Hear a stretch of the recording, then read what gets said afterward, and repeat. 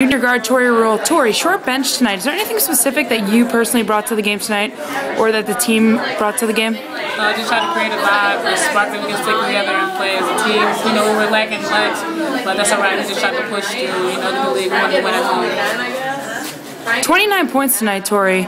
Can you talk a little about, it was a 2-possession game with just over 2 minutes remaining. Can you talk about what the game plan was? Push the tempo. We were just trying to get a good shot, not to really get a turnover, and not allow them to hit a three. So we just wanted to get the lead, you know, maintain that.